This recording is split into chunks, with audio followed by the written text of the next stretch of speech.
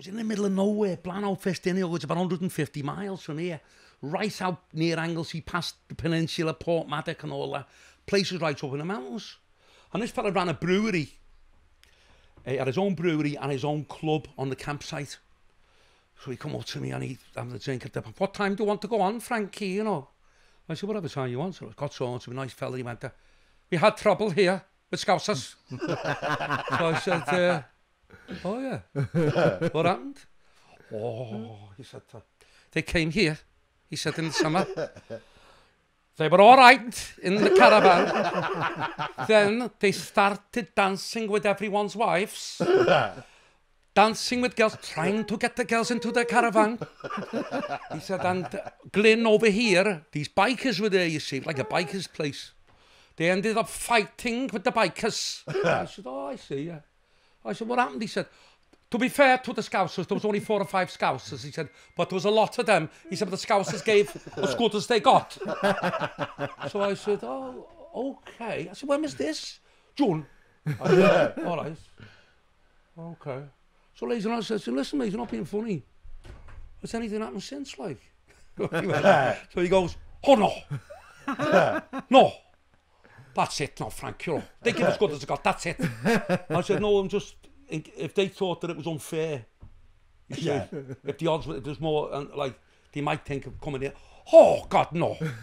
He said, nearly 200 miles to Liverpool. I said, all right then. Anyway, I went back about 6 months later.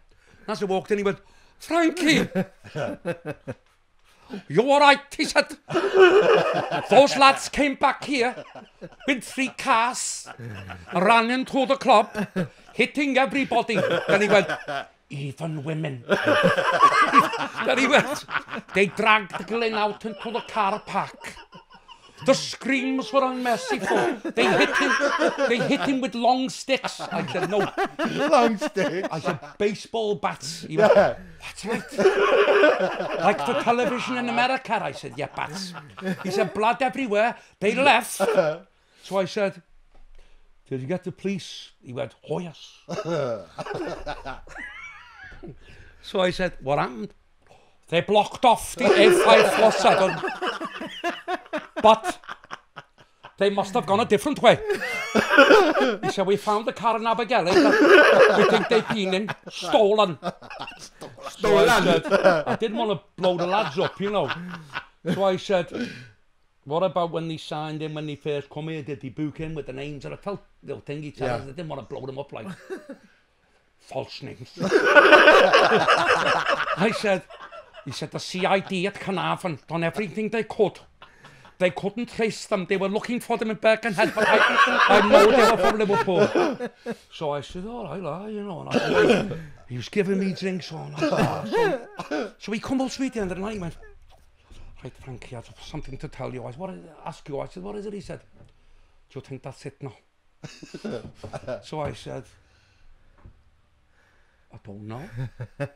So he said, tell me this, he said, they let 8 months go by before they'd done their reprisal.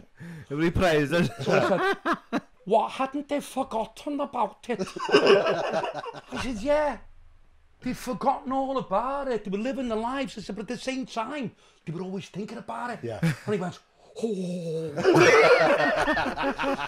Oh, he said, Liverpool, he said, it's a bad place.